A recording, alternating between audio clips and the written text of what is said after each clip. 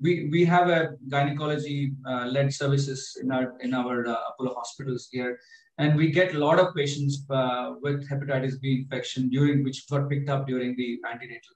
So as I said earlier, all these hepatitis gets picked up for tests for other reasons, like in pregnancy or for other master health check and stuff like that. So when a pregnant lady comes to us with hepatitis, we assess the liver severity at that point and also the viral load. Okay, the risk of transmission from the mother to the baby is much higher during the delivery time.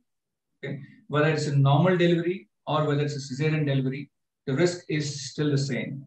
Now, when the baby is in the uterus, which is connected to the placenta, the baby is safe because this virus does not get transmitted through the placenta.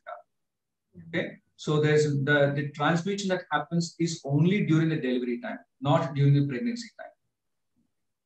So if you if you have a very high viral load, a mother has got very high viral load, then we give medications in the last trimester of the pregnancy so that we reduce the risk of transmission to the baby.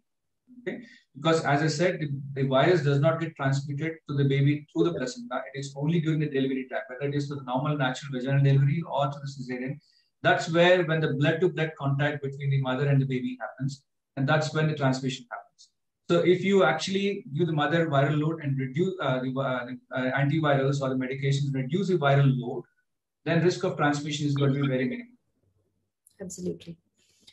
And also, sorry, another important point is the baby, what we give immediately after delivery is there are certain injections called immunoglobulins. Immunoglobulins are like the soldiers of the body, which protect us from the infection.